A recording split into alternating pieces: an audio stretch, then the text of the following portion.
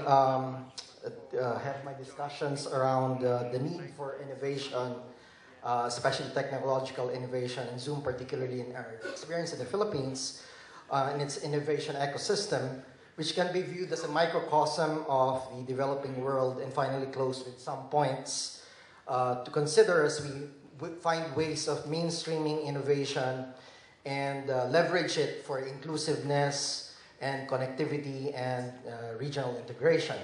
When people think of innovation, we tend to think of product innovations, shiny new products like Apple's iPhone X or Fitbit watch, or improvements on the performance of an existing product, such as having better digital camera resolution in a mobile phone, or a new feature to an existing product, such as power windows to a car. But innovation is more than product innovation. Firms also have process innovations. A famous example of which is, of course, Henry Ford's invention of the world's first moving assembly line.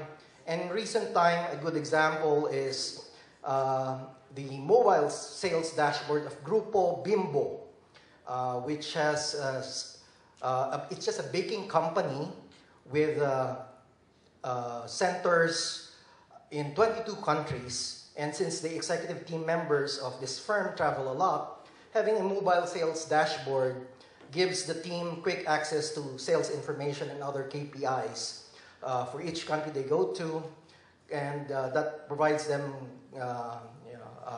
that cuts guesswork in sales decisions and reduces meeting time. Firms also have wider forms of innovation, non-technological innovation, such as marketing, organizational innovation, and many of us are aware that firms such as Amazon, Airbnb, and Uber have disrupted age-old markets in shopping, hotel, and taxi by tweaking or inverting their industry's traditional business models. And all of us in this room would recognize the need for countries to innovate. And yet, while we know that the returns, especially on technological innovation, can be very extremely high, yet developing countries, unfortunately, appear to invest very little in R&D and innovation. Innovation is generally viewed as a key to in finding enduring solutions to socioeconomic and development challenges, such as creating new jobs for continually growing population and promoting energy efficiency. And that is why the world has committed to the SDGs, particularly SDG 9 on industry, infrastructure, and innovation. Even in the Philippines, for the first time, we devoted a whole chapter in our Philippine Development Plan to science, technology, and innovation. However, several surveys, including one that we conducted at PIDS, and also the World Bank's Enterprise Survey, suggest that only a third of firms in the Philippines are product innovators, and between 30 to 40% are engaged in process innovation. While innovation and productivity are distinct concepts, they're very related, and recent data shows how competitiveness and innovation correlate.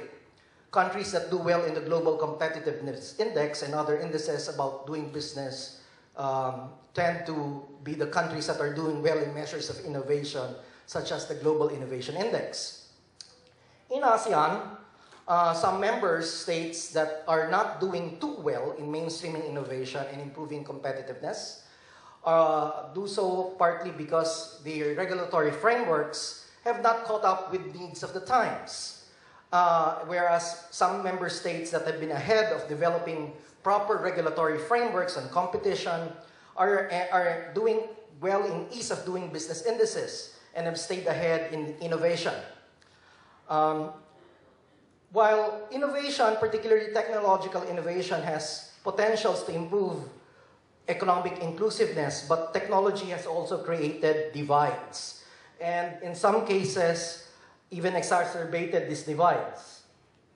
Across the world, the proportion of people with access to the net is now 53%, with the population, but this means that still of course, this has improved from about 6.5% in 2000, but that still means 3.6 billion people, more women than men, and more from the poorest and marginalized who live mostly in the developing world do not have access to the internet, and thus cannot avail of digital dividends despite the much lower cost of ICT services. In the Philippines, mobile subscription has increased considerably from 2000, surpassing even our population. We have 100, as of late, 126 mobile subscriptions per 100 persons as of last year. And internet penetration has also increased from 2% in 2000 to nearly 60% by 2016. And here in the Philippines, when we go online, we spend on average 9 hours online, reportedly the highest in the world, despite the fact that we have very slow internet. But while digital technologies are being used more and more, digital dividends have hardly translated into improved socioeconomic welfare. Poverty rates have still been at a practical standstill despite recent economic growth. In a discussion paper that we made at PIDS, we provide a detailed summary of this survey and innovation activities in 2015. And let me just give you highlights of an econometric model that identifies the determinants of innovative behavior.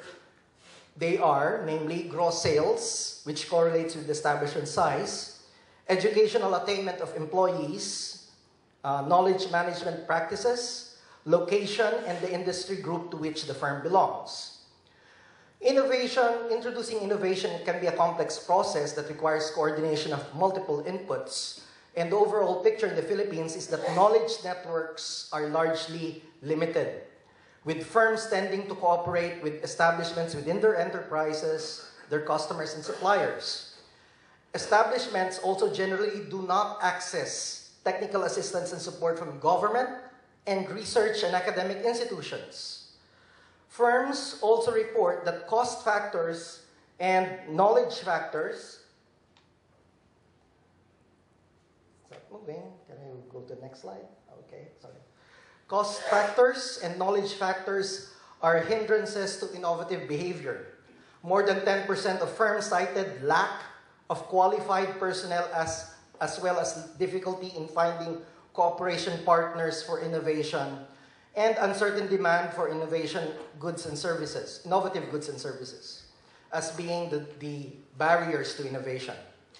As we see this picture of innovative behavior, we may want to remember a point made by a research paper in the World Bank that I referred to earlier about an innovation paradox. Despite the vast potentials of returns to innovation, developing countries are investing far less than advanced economies.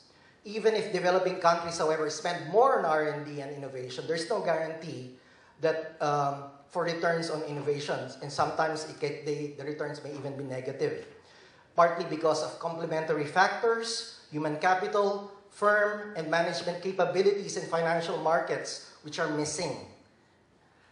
This brings me to my last set of points. So how do we foster innovation and use innovation as a mechanism to promote more inclusive prosperity and, in a way, connectivity and regional integration? Clearly, linkages among innovation actors will need strengthening both at the local level and also at the regional level. While ultimately the private sector is the engine of economic activity and innovation, government has a role to play as a gardener, building up the human resources needed through education and training to have a sufficient pool of research scientists and engineers. We have too many lawyers here in the Philippines, twice more than actually research scientists and engineers. We also need to boost investment in required technology and research infrastructure and provide meaningful and impactful support to innovators. And finally, removing barriers and bottlenecks to innovative initiatives in regulatory frameworks. Countries will certainly need to have a detailed plan to steer innovation with specific deliverables and irregular monitoring of the extent of innovation activities being undertaken to ensure that innovation dividends are maximized and reaped by all. Thank you, and